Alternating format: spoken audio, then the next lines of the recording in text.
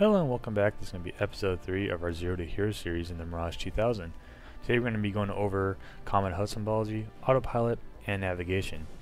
This video is pretty lengthy. I'm going to include timestamps, that way you can navigate through YouTube a little bit easier. Before we get started, I'd like to say special thanks to Razbam Helljumper. He helped me along with some points in this video, so let's get into it. Enjoy. This portion of the video we're going to be going over common HUD symbology. Right now it's paused. I'll unpause it when we get to certain parts, so let's get into it. The top left is our calibrated airspeed, the top number is our airspeed in knots, and the bottom number is our airspeed in Mach. Right here is our heading scale or heading tape. If you notice, there's a triangle and then there's a straight line. The triangle is representing your aircraft's bearing or direction it's flying in, and the line is representing the aircraft's heading or the direction that the nose is pointed in. If you notice when you fly, they get separated. That's because the nose is pointing more lead than the bearing until it levels out. If you're flying and it's like if you're flying level and they're separated, you probably have a pretty good crosswind. Alright, top right is our plane's altitude. The top number is our barometric altitude, and the bottom number is our radar altimeter. So right now the asterisks are representing that we're over 5,000 feet with our radar altimeter, but since we're about to be going over mountains, the number's going to be changing.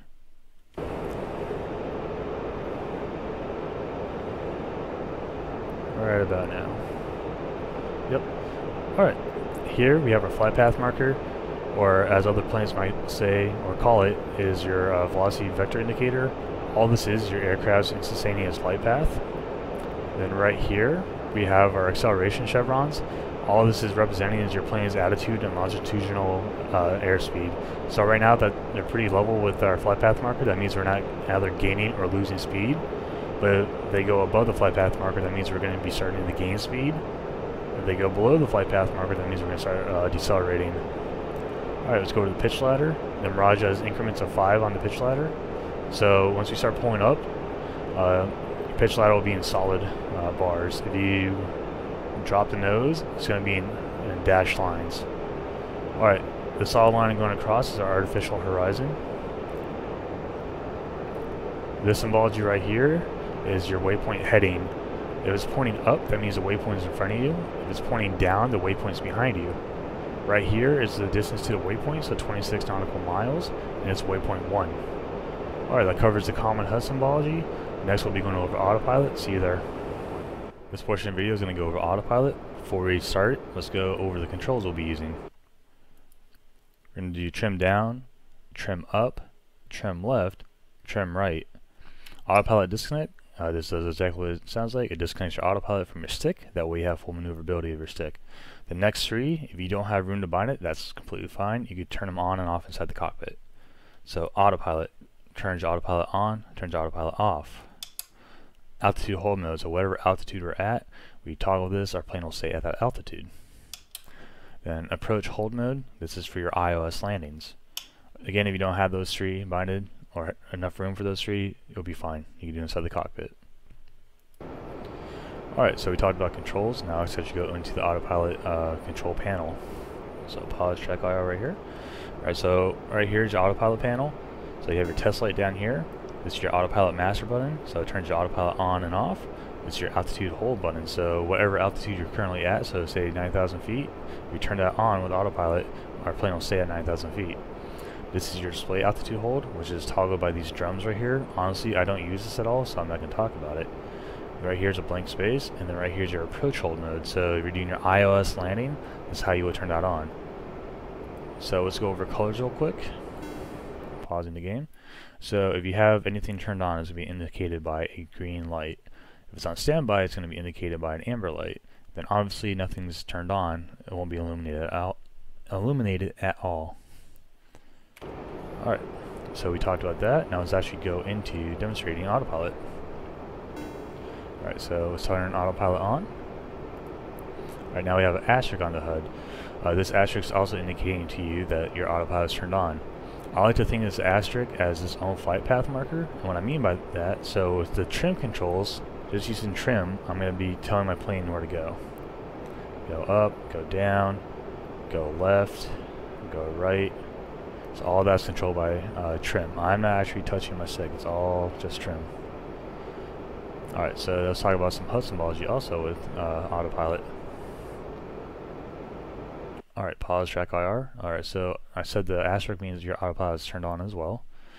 Alright, so we talked about this in the common HUD symbology. So the line is indicating where your nose is going, and then the bearing your plane is currently at, and then right here, this chevron is indicating your Autopilot heading. So right now we're a little bit left, and our plane is going to meet that chevron.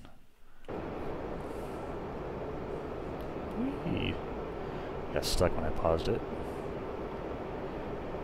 Alright, so let's go over a situation. So say something is over here and you want to go check it out, but instead of getting out of Autopilot, you just hold right on your trim until this rolls off the heading tape and then count underneath it. Let's go to 150. 160 works as well. Alright, so now we're heading 160.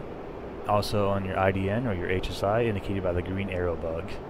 Again, I'm not touching the Autopilot or the stick. This is Autopilot doing its own thing.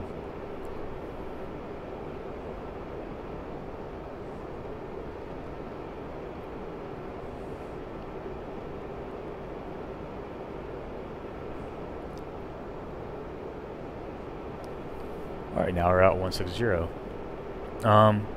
Yeah, the Autopilot is a pretty cool function in Mirage. You can actually land your plane doing this. Go for it. I do it sometimes just for fun. Alright, so let's talk about some limitations while in Autopilot. So for whatever reason, if you want to go plus or minus 40 degrees on your pitch ladder, so say you want to go up 40 degrees, I'm not going to go all the way that way. When you hit 40 degrees, you're still not going to go past that. That's like its final limit. I don't know why you would, but that's, like I said, its final limit. Let's turn Autopilot hold on. Alright, so for whatever reason, say you don't want to turn off your Autopilot, but like you want to go left, and say you forget to do that, you notice that I am moving the stick but nothing's really happening. So what happens is, once you get more than a half pull in any direction, then your Autopilot would disconnect and go into standby mode. So right there. What you notice is kind of a weird zone. So right there. So more than a half pull.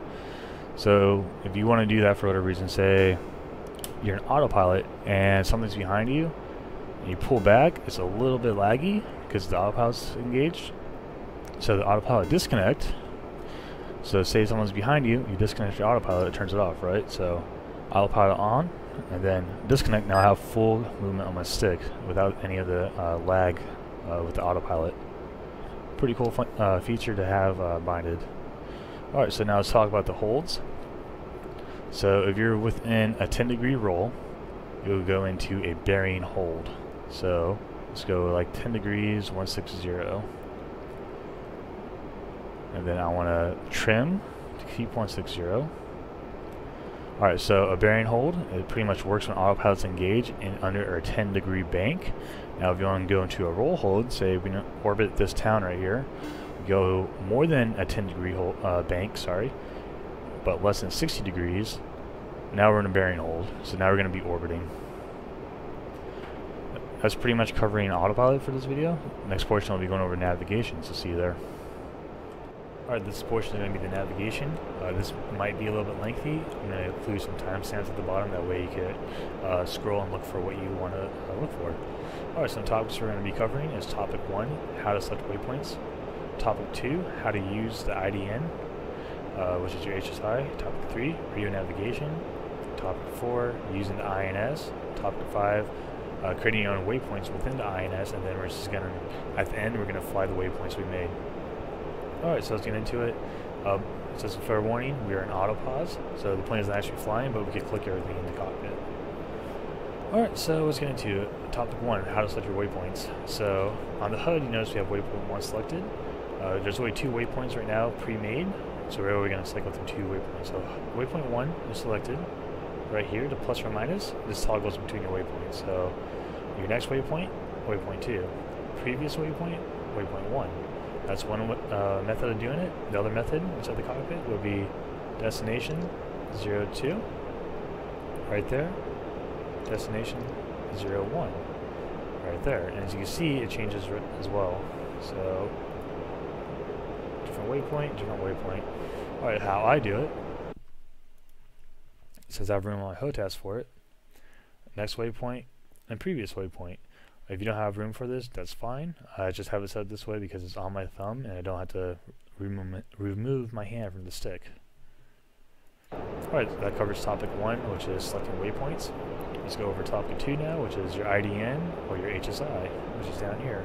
Pause, track IR. Alright, so let's get into it. Up top, right here, is our heading. Let me zoom in a little bit more for you guys, maybe. Alright, so we got our heading indicator right here, this green, gray bar, or gray triangle, sorry, not this green one. This is for Autopilot. Alright, and then we have our compass rose right here, pretty much our compass azimuth. Then we have our large needle with the 2 lines. This is going to be pointing to if we have a waypoint selected, TACAN selected. Pretty much if we have any destination selected, this will point to it. The thin needle right here, this is a direction of a VOR beacon or a TAF command bearing. We'll get more into this in a little bit. And then right here we have 2 flags highlighted right now. There will be a third one. It was an issue. So the first one is the thin needle. So right now it's either having a malfunction or it's just not getting a bearing. But right now it's just not going to get a bearing. Then right here we have a heading flag. So we have a heading issue. We'll double check that with the emergency compass. And if there's one right here, there'll be an issue with the large needle. Again, that will either be is it not getting a heading or it's not working. So let's check our emergency compass. We're a little bit left of the 3. So our heading's good. Alright, now let's get the settings. Alright, so we have navigation mode. Pretty much the mode you're going to be in all times we go through waypoints, like waypoint 1, 2, 3, 4, whatever. And we have our initial heading, our inertial heading, and we notice there's not really that much of a difference. Honestly, I don't use this, so I can't really talk too much about it. Then we have a TACAN heading, so wherever a TACAN beacon's at, this will point towards it now. An offset heading, so say you have a TACAN out there, but you want to be close to it, you get set up your offset from that. Honestly, I don't see the point in doing that. If I'm trying to go somewhere, I don't want to go close to it, I want to go to it. And then here, this will be the range for the offset, and then the bearing for the offset. Alright, that covers the HSI portion. Check IR. Alright, so now topic 3 is going to be radio navigation, which is down here in the Mirage. Pause and check IR. Alright, so here we have our VOR and ILS, and then we have our TACAN. Alright, so TACAN can be used to navigate to between air bases, naval ships, and refueling tankers in DCS. Again, just note some airfields or some ships, for example, don't have a TACAN, so you won't be able to navigate to them if they don't have one. Then we got VOR and ILS. So this provides a direction and distance to an ILS or VOR beacon. So ILS stands for Instrument Landing System. Pretty much just means this is going to guide you to the runway. And then VOR stands for Very High Frequency Omnidirectional Range. That's a mouthful.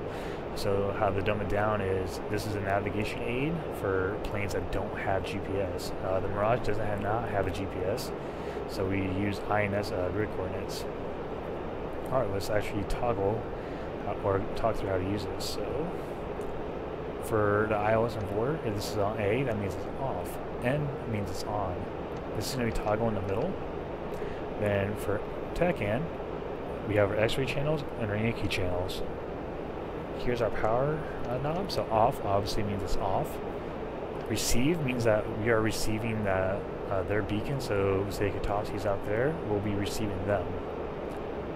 Transmit receive means that the plane and the TACAN beacon are communicating to each other. The plane will start beeping at that point. So the plane, when it beeps, it means the TACAN and the plane are communicating. And we got air-to-air, so air-to-air refueling. So when you want to look for a tanker, you'll go to air-to-air mode.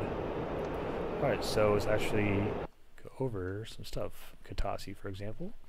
Alright, so if you go on F10 and you ever see an airfield with this symbol right here, this means that that is a TACAN.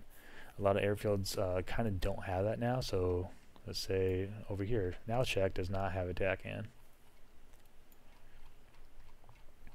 Alright, and then this hexagon symbol right here is indicating a VOR beacon. There's not too many of them. Again, it's kind of an old system. And then the circle right here with the dots is an iOS beacon. So Sanaki right here has 2 of them to lead you in. So you can actually receive their beacon pretty far out compared to this one, which is a little bit of weaker strength. Alright, so now let's go Katasi. Alright, so 44 X-ray for the TACAN, and then 109.75. So 44 X-ray, 109.75. Alright, so now let's go TACAN. Alright, so now we actually have our TACAN navigation that's pointing directly to Katasi's TACAN. Alright, so now let's go into Katasi's VOR since it has one. The VOR is 113.60. So you notice it's pointing out to the side right now. 113.60. Let's put this in navigation so you can actually see. So now the beacon is received, or the VOR is receiving the VOR beacon. I believe this has a range of 200 nautical miles. So let's double check because I know one more airfield. There we go. Krasnodar has a VOR of 115.80. So, yep, now it's pointing out to Romania. So yeah, it's out of range. Alright, let's go back to iOS of 109.75. I believe it's 109.75, right?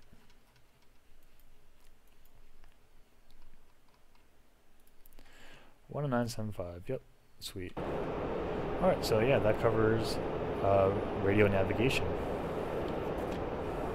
Let's go back to the script real quick so we know where we are. Alright, so now top 4 is going to be the INS panel, which is down here. Pause track IR, go to INS. Alright, so INS is going to be the heart of the Mirage navigation. It can store up to 20 waypoints, and additional, it can store up to so it can store 20 waypoints, and each waypoint can have a BAD, which is the offset. Then you can make 3 mark points as well. Honestly, I really don't do this. If you want to get into like doing offsets and mark points, I'll link the manual in the description if you want to do a deep dive into that.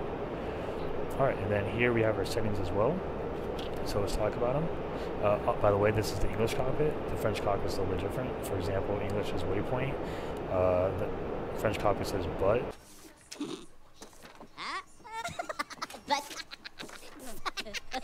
then it'll also say bad. So but and bad. So but means waypoint in French, and bad means offset.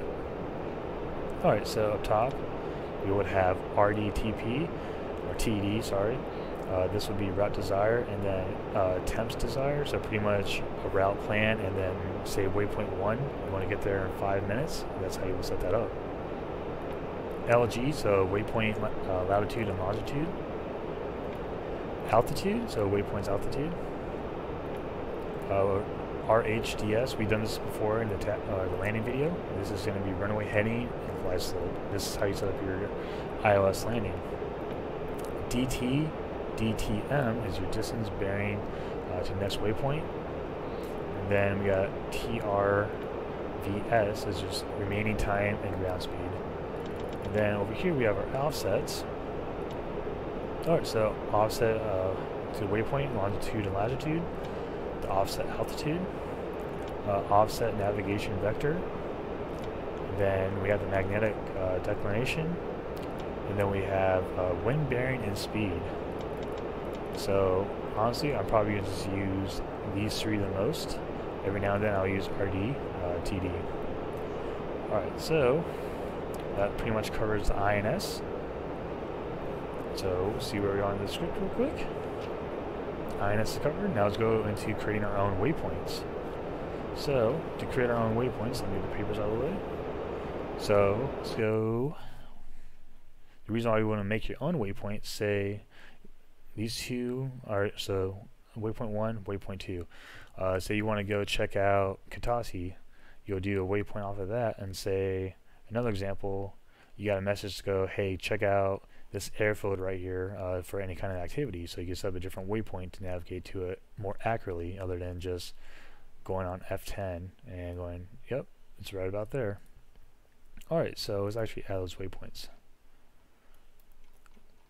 So let's add this X runway since it's a pretty identifiable land feature. Let me get my pen real quick. Alright, so how I'm going to get these grids compared to most runways, which will tell you the grid right here.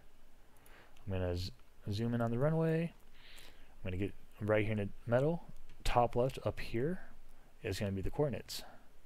So I'm going to go in the middle. Alright, I'm going to write down, where is it at? Alright, so X runway, so I'm going to call it, is going to be north 415031. Easting is going to be 41. I'm going to actually write 041 because when you enter easting in the INS, it has to be 0 first. So 0414752, altitude of 33 feet. Again, I got all that from right here. Alright, so then let's actually land at Kutaisi. Alright, so right here it gives you all the information that you need.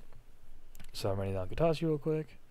Alright, so bearing's going to be north, 42, 10, 44. Easting is going to be 042, 29, 44, an altitude of 147 feet. Since I said we're going to land here anyway, so let's get this information. So we got TACAN of 44 X-ray, which is it's already implemented because that's the example we use for the radio navigation. Let's go and land at runway 7. Let's get the heading off for runway 7 real quick.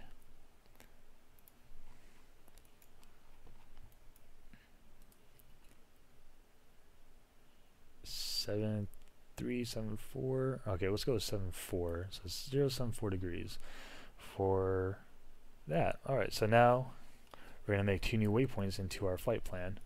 So it's going to go 3, 1, 2, 4. Alright, so now we're going to go to INS. Pause check IR. Alright, so now we're going to prep 03. North. North. Let me write this down. 415031. Right there. At easting 0414752. Enter. Altitude, right here's the feet.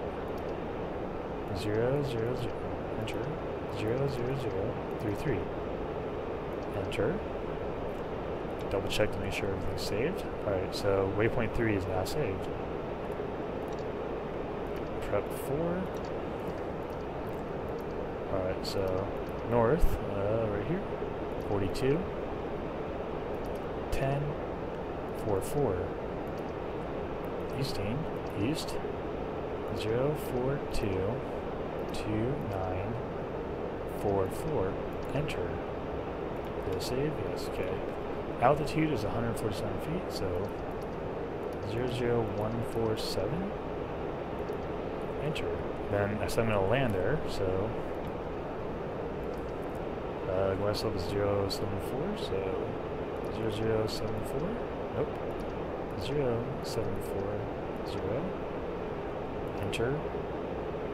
Glide slope will be standard 03 degrees, or 0300. Cool. Double check all that saved. Altitude, longitude. Alright, so now we have 2 additional waypoints from what we had. Alright, let's see, is there anything else I need to cover real quick? Looking through my notes. Alright, yeah, cool. So, let's execute now.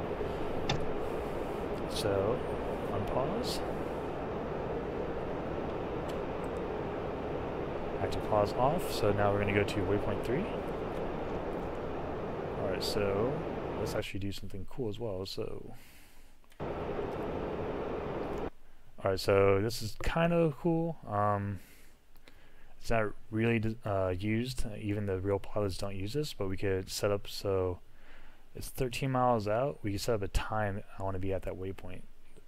The way you'll do it Oh, I actually paused it. Okay, there we go. I'm gonna go 03.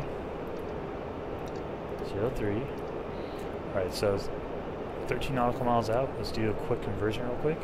So if you're going to go 500 knots, that'll be 500 nautical miles an hour. If we're going to go 500 knots, that'll be 8.3 nautical miles in 1 minute. So we're at 13. I want to be there in about a minute and 20 seconds, so let's enter that. So 0, 0, 1, 2, 0. So 1 minute and 20 seconds. Validate. Alright, so now let's fly. Enter top. Alright, so we got some symbology up here. These little brackets right here is now the time. So I have 120, and by the time I enter that, that's going to be the countdown from 120. So I'm going to keep the velocity chevrons in these brackets to get theirs within the time limit. Then I'm also going to hit RD for route desire. Break this up a little bit. So now we got more HUD symbology. This bracket right here, you're going to put the flight path marker within this bracket, and it's going to be moving around. And then right here on the map, or sorry, the radar, this plus right here is going to be indicating a waypoint that you have selected. So if I have like waypoint 4 Katasi, we're 20 miles out, we won't even see it, but it will be on the radar display way out there. And then right here is our route desired. The plane is pretty much going to guide us to the point where we can actually fly through this. So that's what route desire is. Honestly, how I fly through waypoints, I don't even use this stuff. I just fly off the HDI and then the waypoint heading on the HUD. Alright, so let's unpause. I'm just going to do this for a little bit. Alright, so top went away. I think it's because we're at such an angle that we're facing away from the waypoint. Again, the real pilots really don't use that. I was just showing you how you can implement that. So now we're 9.5 nautical miles out from waypoint 3, which is going to be our waypoint 1 technically. So now it's turning it pretty shortly.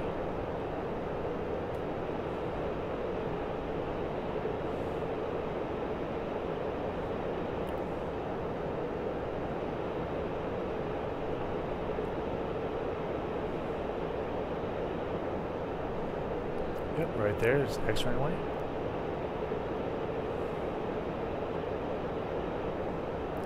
Sweet. Alright, so that crosshair right there, that's indicating your waypoint. If you actually did this in Mission Editor and it was a mission that had actual waypoints set up, so say I set this up actually right in the middle, the waypoint will be directly in the middle. Alright, so let's keep going. Keep flying the route. See how I was going to get, yep, right there, perfectly through it. Then we're going to go to waypoint 1, which is right there.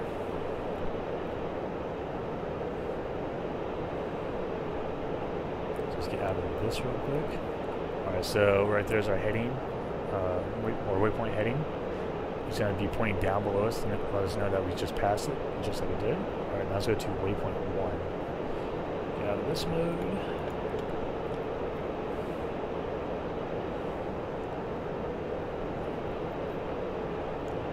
So on Mission Editor, I placed it directly on that runway, and that's where it is. I'm going to go to waypoint 2 here in a second.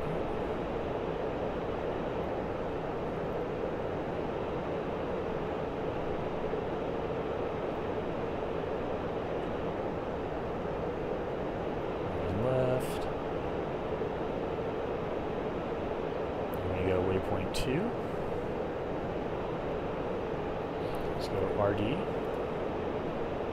So now I was going to have us try to fly through that. Actually, let's not use RD, just because we're going to have to bring it back around and go to Katasi anyways. Alright, so RD is waypoint 2, or sorry, waypoint 2 is that far out. No, I'm not even going to set time up. Let's fast forward though. That way I'm not wasting all you guys' time. There it is, within 10 nautical miles, so it popped up.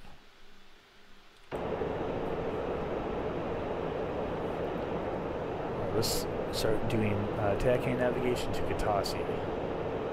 Should be right about there. Alright, so there's waypoint 2. Now let's go to actual waypoint. Katasi.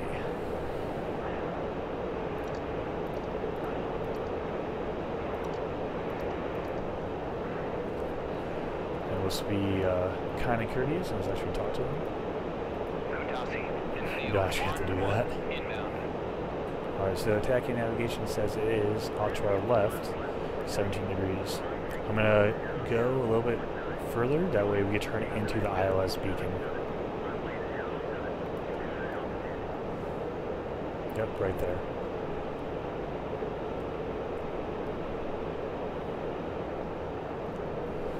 Pretty much going to wait till this is 90 degrees left to turn in.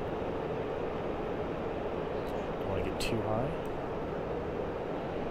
Alright, turning in.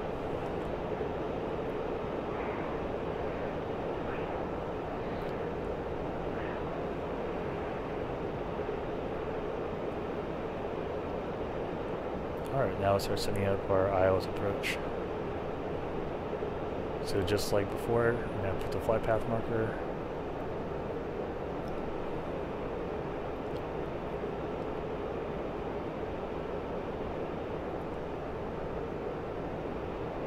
Just disappeared, of course. Alright, there it goes. Now we got to chase that box, put the flight path marker in the box. And there's our ILS lineup. We go autopilot, let the plane do its thing. I'm just going to control the chevrons. Oh, let's not do that.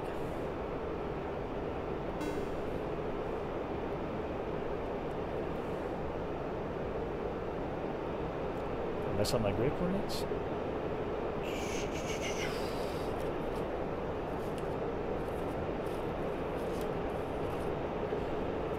Pause. We'll see grid coordinates for Katasi. 421044. Yep. 042. 2944. Oh, wait. Yep. Right there. 44. 147. Probably this. 030.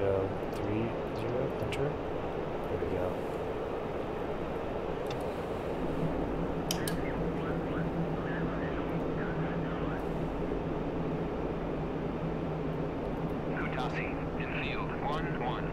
Landing.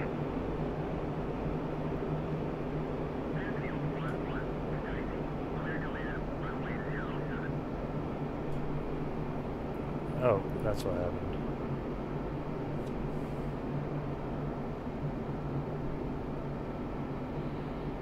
I went into a different HUD mode. Landing gear down. Alright, if you guys watched the landing video, I've let the plane land itself in autopilot, so this time I'm actually going to take control. About 120 feet out. Again, all I'm doing, I'm just putting the chevrons into brackets. The plane is flying itself.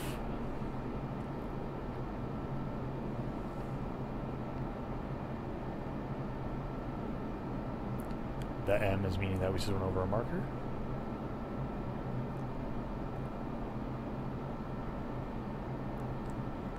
Alright, plane's mine. A little bit of a flare.